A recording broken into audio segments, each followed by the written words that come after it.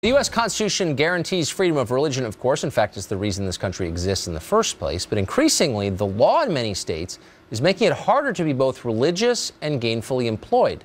Melissa and Aaron Klein were formerly the proprietors of a company called Sweet Cakes by Melissa. It was a bakery. But after refusing to provide a cake for a same-sex wedding, the Kleins were fined $135,000 by the state of Oregon. Last year, they had to close their bakery as a result. They're still fighting, though, and today their case was heard by a state appeals court. We're joined tonight by the Kleins, along with Hiram Sasser of the First Liberty Institute, which was representing them in court. Thanks a lot for joining us, all of you. First, to you, Melissa, there's been so much reporting on this, and so much of it is coming from a very specific perspective that is hostile to you, that I just want to establish exactly what happened. You all did not refuse to serve customers because they were gay, as I understand it. You merely refused to participate in any way in a ceremony you believe violated your religious beliefs. Is that a fair distinction?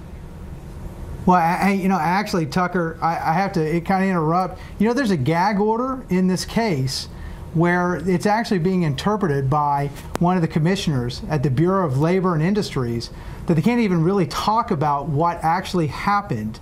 And so we have to be very careful because of this gag order. So it's not just the... Wait, I'm going to stop you there. What do you mean you can't talk about... I mean, not only... So they're dismantled the entire First Amendment, the religious liberty part and the freedom of speech part. Why can't you describe what happened, something that's been described in a lot of news stories? I don't understand. Yeah, hey, that's exactly right. I can tell you what happened a little bit, but unfortunately, the Kleins, they're gagged by this gag order. That's part of what this case is all about. It's not just about being fined with, or actually damages of $135,000. It's just such a soul-crushing penalty that put them out of business. That's not good enough. Now, actually, there's an extra part, and you can't really talk about it. And so that's part of the case that's going on right now. Let me ask a much more general question. And I think people have read a lot of stories about this, and I just want to be totally clear. As a general matter to both Kleins, did you have a practice of not serving gay people because they were gay? No, we had no such litmus test for customers. We served everybody, no matter who they were, every walk of life. I mean, that's part of being open to the public. And these two women were in fact return customers. Right. Okay. So they've been there before, and you served them no problem. So I think we can all assume that the problem was you didn't want to participate in a ceremony in any way that you felt violated your religious beliefs.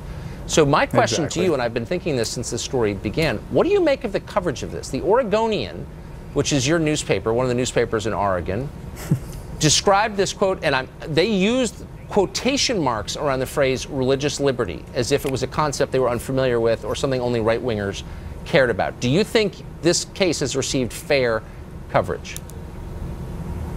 It really depends on what news outlet you go with. I mean, we've seen a lot of false stories out there, a lot of things that totally mischaracterized us, what happened, and really what it comes down to is, I mean, it's hard to find truth in media when it comes to things like this because there's so much misinformation out there. Right. So you've been, as I'm sure you know, characterized as hating gay people when it's much more specific. Now, to your attorney, correct me if I'm wrong, but the precedent this sets is that the state can force people to violate their religious beliefs. I mean, presumably they could force, I don't know, a kosher butcher to sell bacon or a Catholic hospital to commit abortion. Or your religious beliefs are no protection against force from the state. Is that correct? Yeah. What's unfortunate about this is that we have people of goodwill on all sides.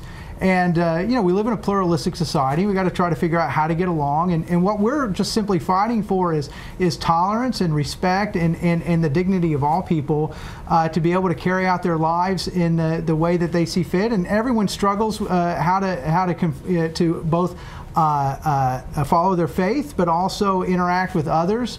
And it's just really sad that the government has decided to come in here in Oregon and put their thumb on the scale and say, no, your beliefs, your way is wrong, and we're going to punish you with basically a lifetime crushing penalty. Of course, abetted by their mindless handmaidens in the press who hate you for other reasons, cultural reasons. So when are we going to find out the outcome of this? When's the ruling coming down? It's going to take a number of months probably before we receive the ruling, but whatever the ruling is, I'm fairly certain that one side or the other will appeal, and this will probably make its way all the way up to the Supreme Court. And so people can follow this case at firstlibertyinstitute.org at our website. Let me just be totally clear. You don't have to be a Christian or even a religious person to have an interest in the outcome of this. It affects all of us in a deep way. Thanks a lot for joining us, all of you. Yep. Thanks. No, thanks for having us. Thanks for having us. We'll be back in just a minute with an update on an important story we've been